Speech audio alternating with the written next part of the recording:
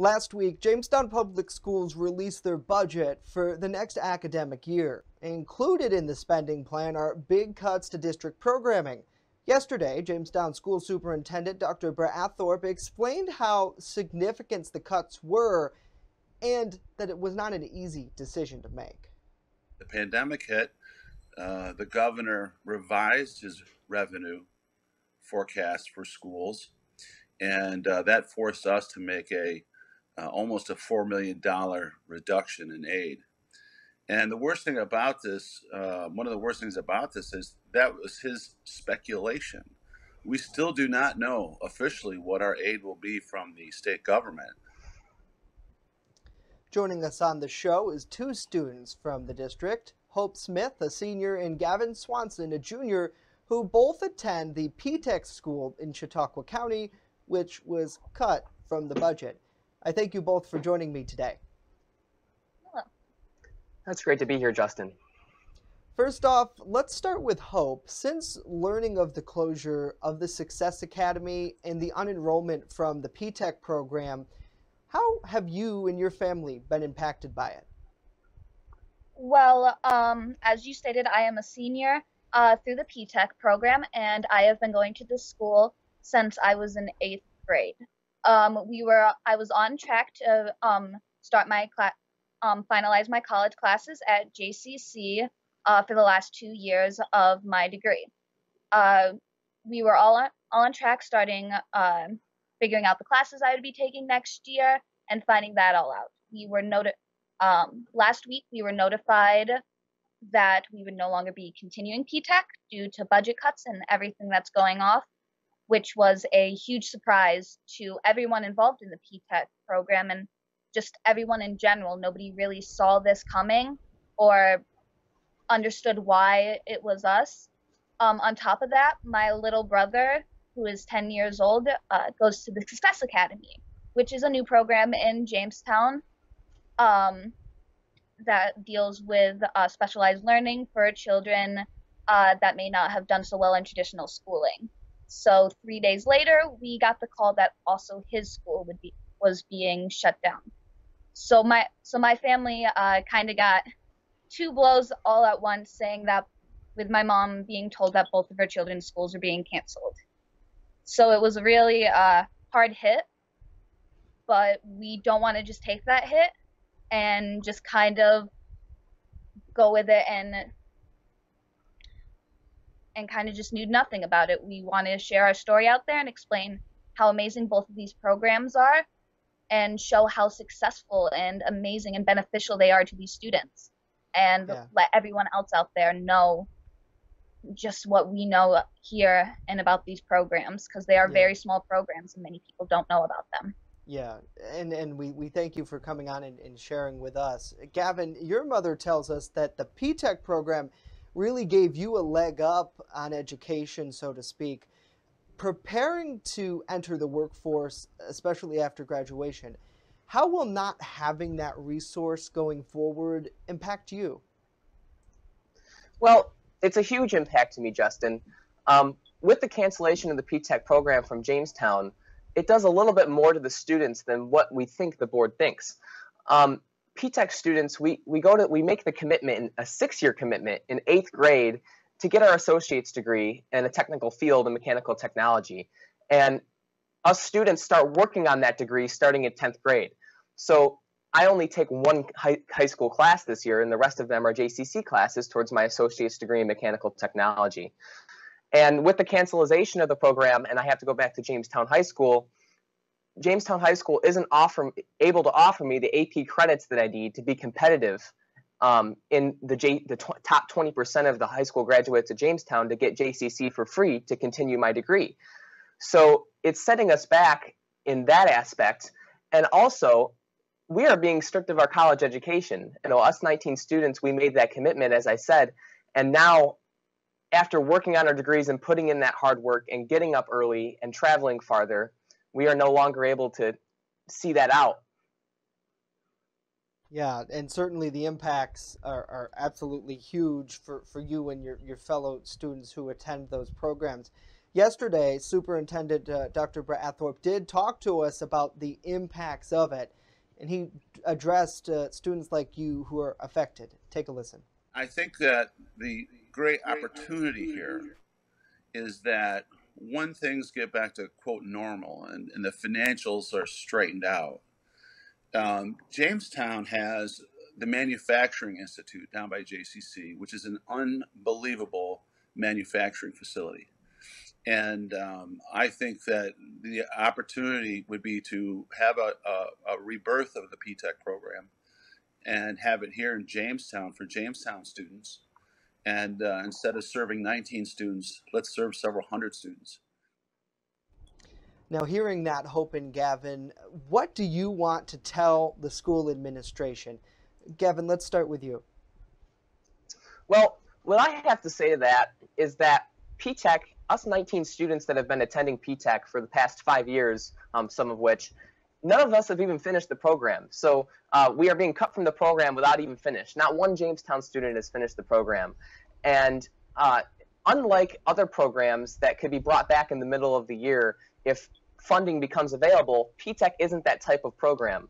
You once disenrolled from the program, as Jamestown has proposed to do at June 30th, we're no longer able to be re-enrolled in the program according to the current rules that P-TECH has set right now.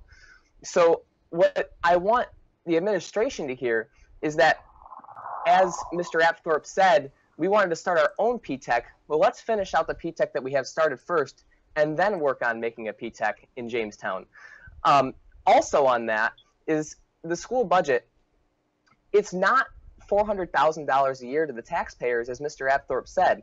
It gets dramatically reduced by state funding. And also, Mr. Apthorpe said this is a pandemic budget this year. And there are extracurricular activities in the funding for that budget. And I, and along with my other P-TECH students who have discussed this, wonder how an educational program, a totally educational program, could be completely removed from the budget when extracurriculars and sports, which are still important, are still included in this year's budget. We need an essential budget, not a pandemic budget. Now, Hope, what is the message that you want to convey to those in the administration in Jamestown schools? Well, I believe that adding more programs like P-TECH and adding these specialized programs for manufacturing and all these different pathways is a great idea. It doesn't take away what P-TECH is.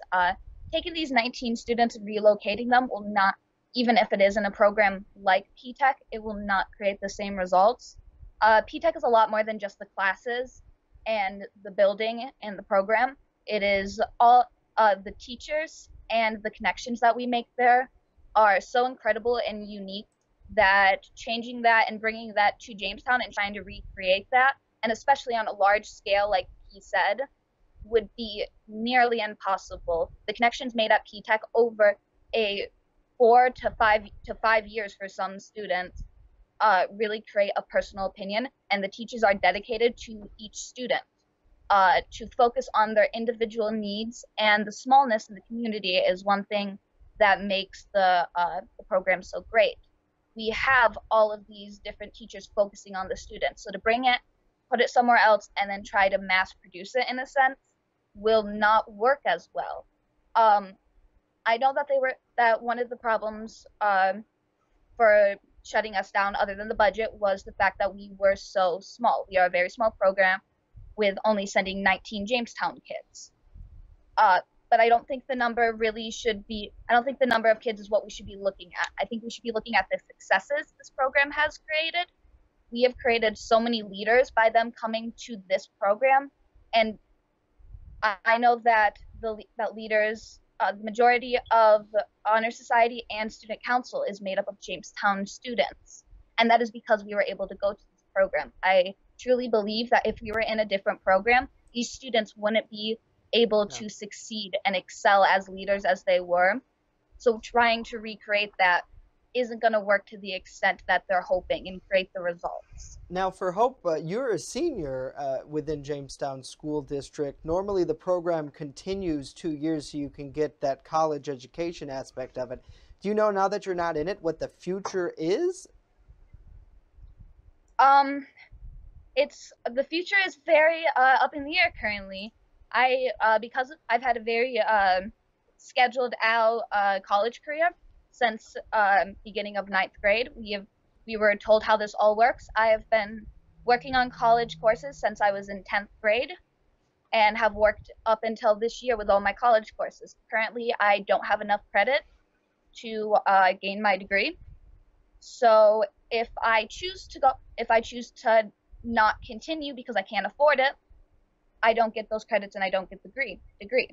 If I choose to try to continue the program, I could still get the classes and theoretically get the degree, but I lose out on everything else that P-TECH has offered me.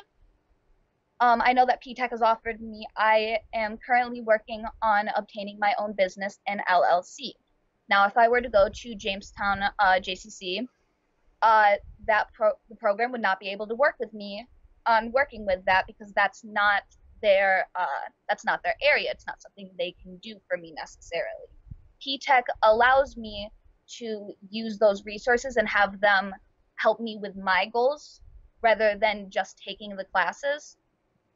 So I now am left kind of alone to figure out those classes and now what I will continue with my business and how I will be able to continue. Yeah, you both are so far ahead of students who normally would not have that type of resources. So, so very proud to see that from young people in our community. Thank you for your dedication. Now that we're at this point where the budget vote is coming up next week for the public, Gavin, working with others in your program, what are you trying to do to educate the community on your story? And then what do you want them to ultimately do to try to help? Well, it's a great question, Justin. So almost immediately after us 19 students found out the news that we weren't able to attend P-TECH anymore, we instantly reached out to each other over social media and got together and organized to see if we can try to help influence and adjust this decision once the people who made the decision knew our side of the story and the facts. So right now, 8 of us students have organized and are actively doing everything that we can, from making and distributing a petition to go out and be signed electronically and manually, and up to contacting the governor's office for a statement. And now, really, we're to the point to where we need the public's help. We understand the stresses this year and all of the scrutiny that's gone into making the budget, but as I said a minute ago, it is to us unfair to cut an educational program that doesn't just benefit us, but return to the community as well. See, there are manufacturers all around Western New York that partner with P-TECH and are partnered with P-TECH, so when we graduate the program with our skill set, we will be hired by any one of those companies if we apply, and they can get a highly skilled worker, which boosts the economy in the area. Right now, the budget vote is planned to be held on June 9th, and every Jamestown resident that's registered to vote, we received ours today, will receive an absentee ballot in the mail to submit in back by June 9th at 5 p.m. We ask that if you hear our story and you want to help, help us out and try to get our education back and maybe make the board reevaluate their decision and really sit down and think about what needs to be cut and what doesn't, that you, the public, could help us vote down this budget and try to get our education back. All right, certainly a big call to action for a lot of people, and we will be having more information in regards to the budget vote and this story on WNYNewsNow.com and on our mobile app a little bit later on today. Hope and Gavin, thank you so much for joining us today to tell your story. We appreciate having you here. Very brave thing for you to do. Not easy to talk in this format. No, we're pretty devastated at the news. It's quite sad to hear. Yeah, certainly is. Thank you.